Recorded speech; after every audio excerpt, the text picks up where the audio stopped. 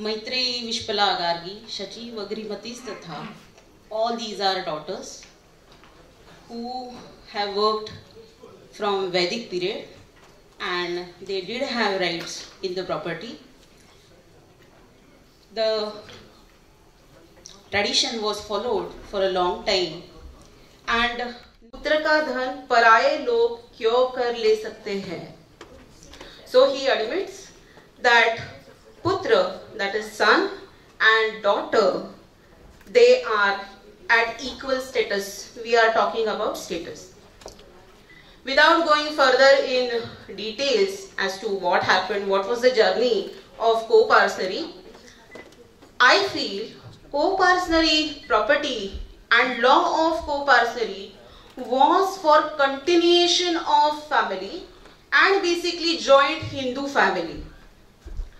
Now, family is the second important component of Hindu jurisprudence and Hindu life. The first we have already suffered, that is education, and the alarming condition of breakage of family is on verge. This is the reason why I have chosen this topic, to revisit our own philosophy and to find a solution for this alarming problem. There are many verses in the same chapter 9 which also has the critically analyzed verse which says that freedom should not be given to women. But again, like all the dignitaries have told us, that Vedas are supreme and Vedas follow principle of equality. So Smrutis are subjected to Vedas, and so I leave this point here. So following all the equity principles and equality principles of Smrutis in accordance with Vedas, that we can definitely say that daughters have a right in the equal right, and right has different perception. Property itself has a different perception. It includes your legacy, it includes your competency which you create through your family. So whatever you have got from your family, continuing that is also a right, and I think daughters would take this right and property in this very sense. There are certain problems. Right to property given to the daughter, and without accepting this distinction in unmarried daughter and married daughter, this creates a problem for our family system.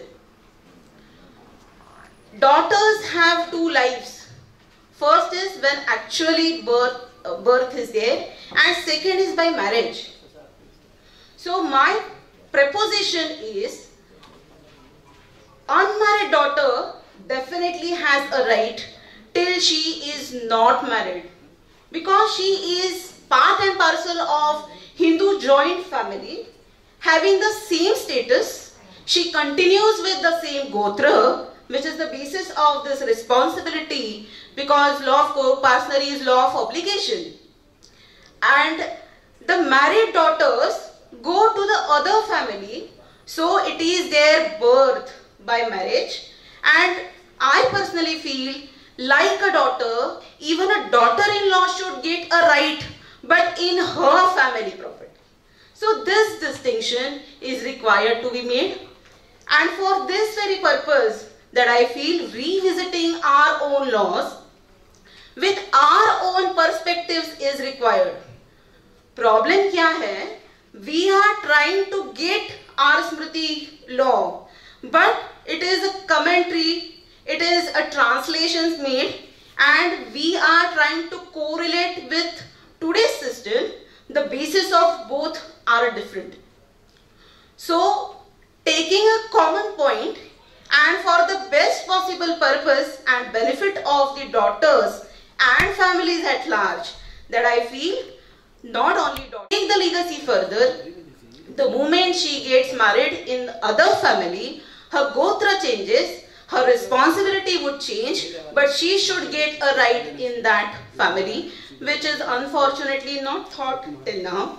But I am sure, considering the family law, joint family system, and in line, if we consider this law of coparcenary, we will be able to save our families. Thank you.